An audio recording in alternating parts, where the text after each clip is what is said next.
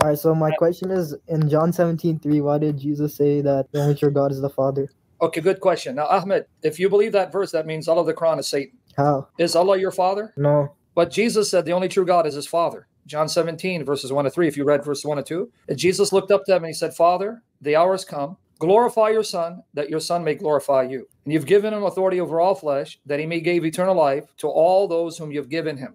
So Jesus says the only true God is his Father, and that the Father glorifies him as his Son, and Jesus glorifies the Father the same way Father glorifies Jesus. So is Allah the Father of Jesus who glorifies Jesus and makes Jesus Lord over all flesh, even Lord over Muhammad? No, I don't believe that. Okay, so then this verse shows that Allah is Satan and Muhammad is Antichrist. So are you a Muslim? Well, I don't have like a view on the Bible. No, but I'm just saying that verse shows the only true God is the one who's the Father of Jesus, one with him. So if you believe that, you got to stop being a Muslim. So when are you going to reject Islam?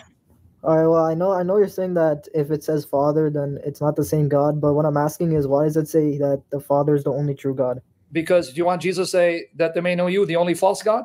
Because if the Father is the only true God, and Jesus will acknowledge that. But the same Bible that you're quoting, Jesus is acknowledged as the only true God with the Holy Spirit. Because here, Jesus says the Father is the only true God. But in Hebrews 1, 8 to 12, the Father says about Jesus that you, Jesus, are the God who reigns forever, and you, Jesus, are the Lord who created the heavens and the earth.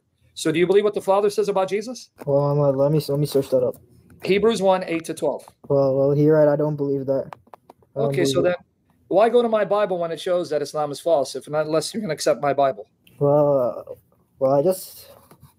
All right, well, I have another question regarding the Bible. Okay, but before you ask me a question, I was going to ask you one. You say you're Quran only, right? Yeah. Can you show me in the Quran when the Quran was revealed? No, I can't show it. Just going by the Quran, can you show me where the Quran says, what is the Quran? How many chapters make up the Quran? Just from the Quran alone, I can't. So then why are you Quran only when it's self-destructive? Well, it's because I feel like the Hadith, lots of the Hadiths are made up, I feel like. Yeah, but without the Hadith, you can't even tell me what year Muhammad was born. When was Muhammad born? Well, you can't tell from the Quran when Moses was born or when Abraham was born. Yeah, that's your problem. That's exactly our point. That's your problem. So you can't even make sense out of the Quran without going to outside sources, either the Bible to explain it or Hadith. So why do you pick and choose? Well, I'm Quran only because I feel like all the other sources they're not authentic. Yeah, but that's my point. Without those sources, you can't tell me when the Quran was revealed. Okay, I see your point. Are you ready to confess Jesus? Okay, good. Let me know when you want to. Contact me on Skype. Here's my Skype. Say, I'm that guy, Golden Trimmer. I'm ready to confess publicly. All right, he's ready. Oh, guys, he's ready. But it's late there. Can they hear you? Well, then here, let's write it out in the text. Write it out. I confess Jesus Christ is Jehovah in the flesh. I confess Jesus Christ, Jehovah in the flesh, and believe God the Father raised him from the dead. Write that out. Oh, he did it. Glory to the Father. Glory to the Son. Glory to the Holy Spirit. Blessed God, 3 in 1. He did it, guys. I confess Jesus Christ, Jehovah in the flesh. And I believe in my heart God raised him from the dead. He did it, guys. A Muslim renounced Muhammad, Islam, and he now confessed Jesus, Jehovah in the flesh, and he believes in his heart God the Father raised him from the dead.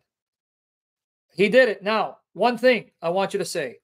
Jesus Christ, I love you, and I confess you as my Lord. My life is yours. Let me repeat. Jesus Christ, I love you, and I confess you as my Lord. My life is yours.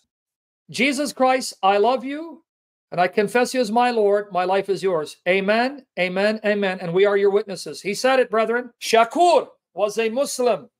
Shakur was a Muslim, and he gave his life to Jesus Christ. Glory to the Father, Son, and Spirit. Another praise report. Another one. Z, say I'm thanking him for guiding me out of the occult of Muhammad's disciples. I will pray for you. The Holy Spirit, glorify him for using me. Do you believe, and in your own mouth, I, Lavan, believe Muhammad is a false prophet? 100%. Do you believe Jesus Christ is the Lord and God raised from the dead? I believe Jesus, he's the Lord, and he rose from the dead after 3 days. And he lives forever? Of course. And he will according to return John. physically to the earth? Yes, of Okay, course. you've actually confessed Christianity.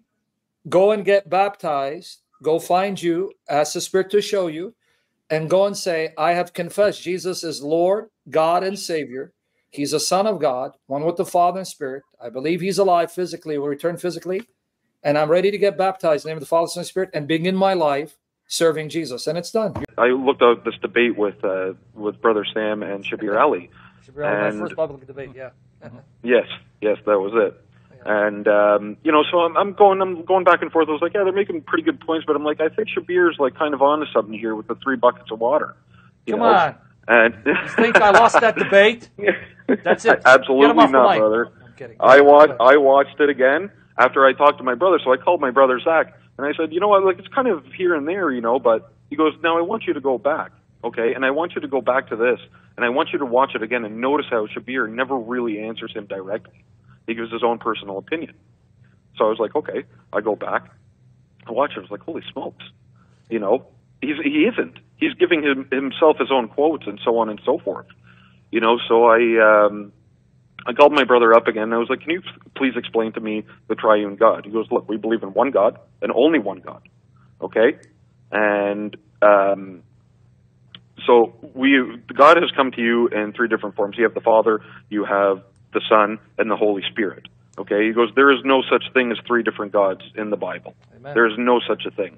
And I was like, man, that really makes sense, because every time I turned to a Muslim, I was like, and even as myself, I was like, how can there be 3 buckets? How can there be? I was ready to say 3 buckets of water. So I used to say that, but I'm thinking to Shabir, I was like, do you really think of God, that we're talking about God as 3 buckets of water? As smart as you are as a human being, and so on and so forth. Guys, I'm a plumber, okay? Not to take anything away from anybody else, but I understood that. That is so easy to understand. It's not even funny. So all these times in my past, I was like, no, I can't listen to Christianity because they believe in 3 different gods. Can't do it, man. You know what I mean? I don't believe in that. And that's kind of when the truth arose, and I started stumbling across your guys' show, Jesus or Muhammad. So I want to go to the root source, which is Muhammad. And man, I cannot explain it. My socks blew off when I started watching your guys' show, and I'm like, man, and to all the Muslims that are listening, please understand that these gentlemen here are not here to hurt you. They're here to tell you the truth. Listen to me.